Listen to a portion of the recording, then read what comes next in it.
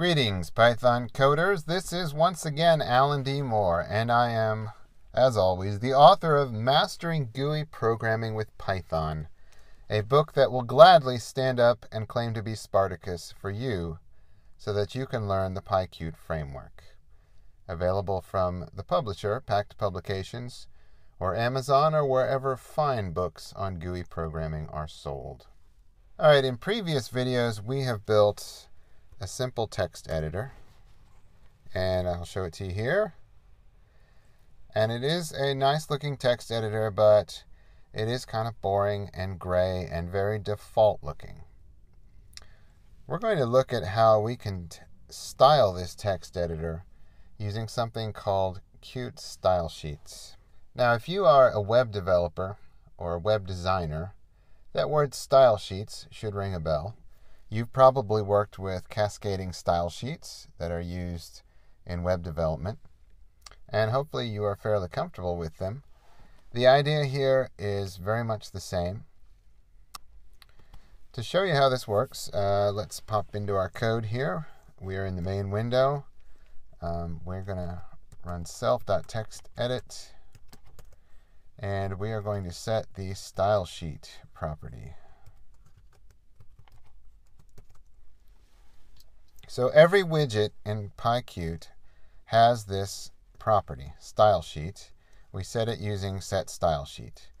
And we just have to set it to a string. So let's say I want my background color in my text edit to be orange. I would say background-color, just like in CSS. And I can set that to orange. All right, let's save that. Let's run our code. And you can see I've got a nice orange background. Perfect for the fall weather. All right. I can also make some changes to the font. I can say font size. We'll say 16 point.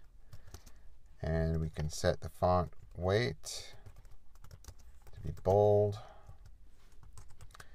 All right, and just for nicety's sake, let's go ahead and break up this string. All right, now when I run that,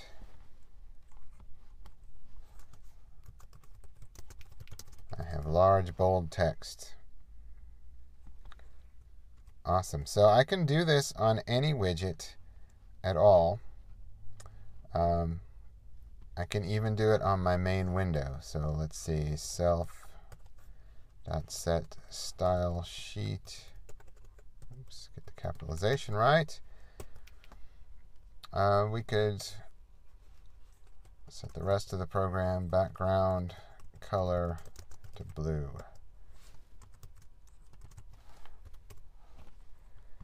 And that is pretty hideous, but it shows you that you can add that style sheet to any kind of widget. And notice that because we set it on our main window, that property has also cascaded down to all of our widgets. So our sidebar here, our toolbar, our menus, they're all blue. All of these child objects have inherited that style. All right, so this is one way to use style sheets. You can go through widget by widget and customize things like that. Background colors, fonts. You can add borders. You can do all kinds of fun things, but that is a little tedious. There's also a different way we can do this. And I'm going to go down here and actually apply a style sheet to our app. So first, let's create a global variable called StyleSheet. We'll use a triple quoted string. We'll just leave that empty for now. And then we can apply the style sheet using setStyleSheet. Oops. StyleShoot, that must be the past tense of StyleSheet. Now, let's say we want to change the color of our text edit again. So what we can do in this global style sheet is give a widget type, just like that, use curly braces, and then we can define our properties. So background color, orange. Font size, 16 point. Okay, there we go. Okay, next we'll try a Q widget. And we will set the background color of Q widget to light blue. Now we don't actually have a Q widget in our program. However, notice that everything turned blue, including our Q text edit. So this shows you a little bit about how this works. Because everything in here derives from Q widget, ultimately, all of those child classes get this CSS statement, this QSS style sheet. Go ahead and quit this. However, if I want to just affect Q widgets and not any of the child classes, I can put a dot here. That will only affect things that are actually a Q widget, which actually nothing in our GUI is. So you can see that nothing has turned blue. So again, no dot means this kind of widget and all its child classes. A dot means only that kind of widget and nothing else. All right, we can also, instead of just colors, we can use images. So I could say background image, and I've got one handy here. We use the URL statement here, and I will say tile.png. I can give it a local file path, or I can also use a Qt resource here. If I have this in my resource file, I could do that. I don't, so I'm just going to do it this way. Okay, and now you can see that puts our image. We've got a nice, cool lightning kind of pattern there in our text edit. All right, now suppose that we want just a specific widget to be affected. Let's say our submit button right here. Yeah, our submit button. Suppose we had a bunch of push buttons in our application. We don't. This is the only one. But we only wanted this submit button to be affected. Well, what we would have to do is set that submit button's object name.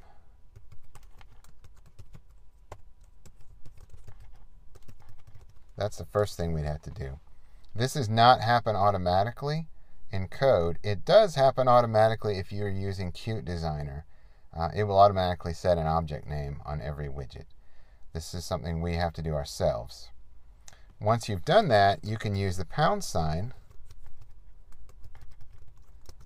and we will give that, say, a border, 2 pixels, solid, let's say red, and a background color of dark red. All right, and you can see our button now has a border and a color. Okay, what's more, you can actually access sub-elements of certain types of widgets by using double colons. So for example, Q checkbox,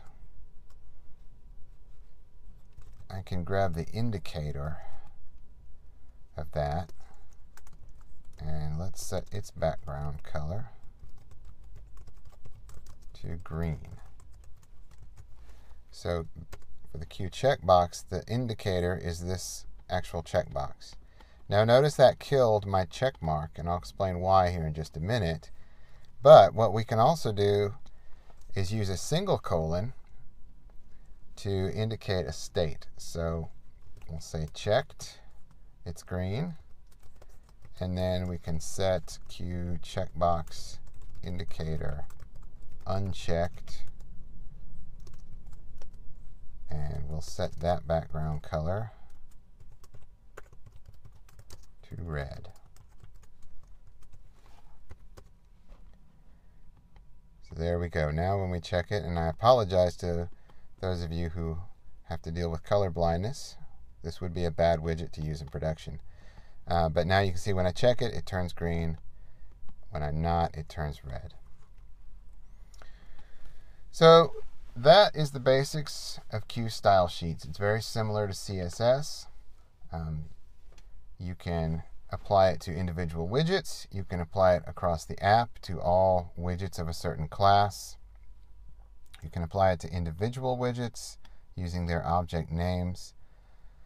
Let's talk real quickly about some of the limits of these style sheets. So what you need to understand before you dive into these things, a couple things. First of all, this is not CSS. It looks like CSS. It smells like CSS. In the dark, with sunglasses on, you might think it's CSS, but it's not CSS. It's a fork of CSS2. So if you are a hotshot web ninja and you have painted the Mona Lisa in CSS and rendered a complete Star Wars trilogy using nothing but CSS transforms, good for you, but your skills do not transfer here. There's a very limited set of things you can actually do using Qt StyleSheets. You can set background colors, font settings, margins, padding, borders. You can add images. That's about it. Animation, not happening. Transforms, no, none of that. Can't do flexbox, can't do grid. You're not doing any of that kind of stuff. No layout stuff. It's pretty strictly just colors and fonts and padding. That kind of very basic stuff. All right. The other thing is that not everything works on every widget. For example, we have a hover state, so you might think Q push button hover. You might think, well, I can make my background color red when I hover that Q push button, right? That does not work. Hover is not actually supported on that widget. There's only a few things that are. So to find out what is and isn't supported, you need to visit this reference that is part of the Qt documentation. And it will go through all of these different widgets, what is supported, what is not supported. It goes through all these properties. Again, you can see it's backgrounds, borders, fonts, some sizing things, margins, different things. There's even a few things that don't exist in CSS that are Qt specific. Do look that over. Don't just assume that because you can do it on the web, you can do it in Qt. You probably can't. The final thing to know about Qt StyleSheets is that this is not actually how widgets are rendered internally. Okay, there's a whole different system for how widgets are drawn on the screen, and that might be the topic of a future video. But for now, understand this is just sort of a nice add-on on top. Okay, and to show you this, I'm just going to grab a random widget here. Let's say our text edit. So I'm going to print out its style sheet. We haven't set one. We're just going to print out the default style sheet. Yeah, it's just blank. There is by default no style sheet. So you might think, well, how do I get that default style, the default appearance? Well, it's not there as a style sheet. You can't retrieve the default look and edit it in some way. That doesn't work. This is just kind of an override that you can do to change appearances very easily without digging into how it actually works. So keep that in mind. Test this out. Have some fun with it. Make your applications look silly or amazing or whatever you do. If you have any questions, feel free to put them in the comments. I will try to respond. In the meantime, please check out my books. Have a great time coding, and God bless.